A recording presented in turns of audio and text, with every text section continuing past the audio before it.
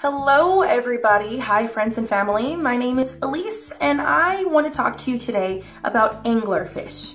Now anglerfish are super awesome fish that live down in the deep dark ocean. So everything that's a part of your worst nightmares basically is an anglerfish. Yeah, so let's get into it today. Let's do it. I always tell people the story of anglerfish and basically how they mate, because I think, like in my personal opinion, that is the coolest thing about them.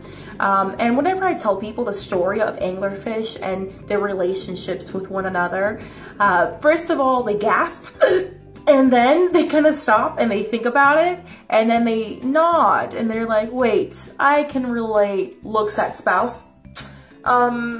So let me know down in the comment section if you can relate to a deep sea fish that has a huge glowing light coming out between its eyes and big teeth.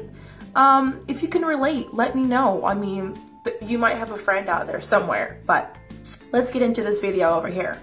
So first of all, anglerfish. If you've never heard of an anglerfish, maybe you've seen one in the movie Finding Nemo.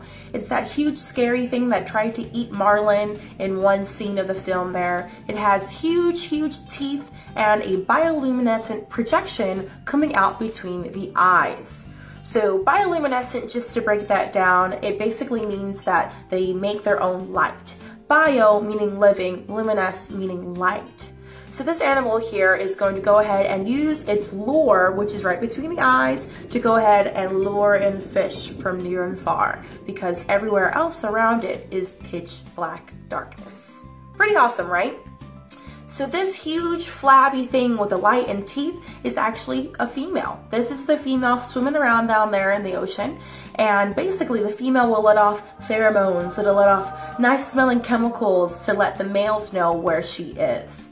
So the male anglerfish is actually a lot different than the female is. The female is going to be about this big maybe with the teeth and the light. Well, the male is going to be about this big. It's going to be a super tiny thing swimming around down there.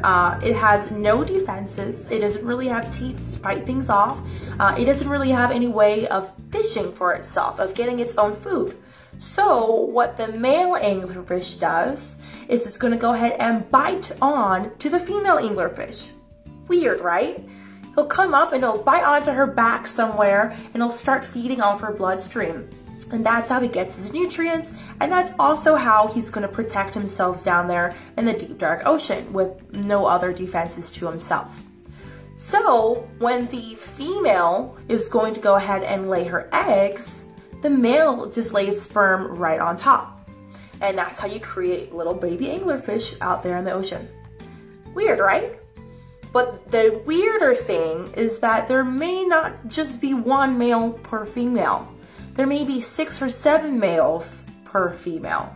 So if you can imagine this little girl, not little girl maybe, this mature womanly fish swimming around in the ocean with 6 or 7 little tiny appendages swimming alongside it, basically feeding off her bloodstream while she goes out and does all the hunting and gathering and fends for all 8 of them.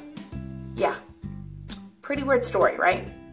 Well, the part that most people can relate to is being the female anglerfish, being as this one entity that's having a bunch of other people suck the life out of her, quite literally. If you relate to the female anglerfish, then something is not right. You know, you want to make sure you stick up for yourself out there. God did not make us to be like anglerfish. We made us 2 different types of things out there. If you can relate to the male anglerfish where you are just the one sucking the life out of somebody else, stop! Make sure you're not taking any part of this story to heart and that you're kind of realizing, okay, God made us differently than these deep sea fish because he loves us so much more. So that was your fun story for today. It was a little about anglerfish. If you have any questions about this story or would like some follow-up on this or any other deep sea creatures, go ahead and leave a comment down below and I'll make sure to respond to you. Have a great day. Bye.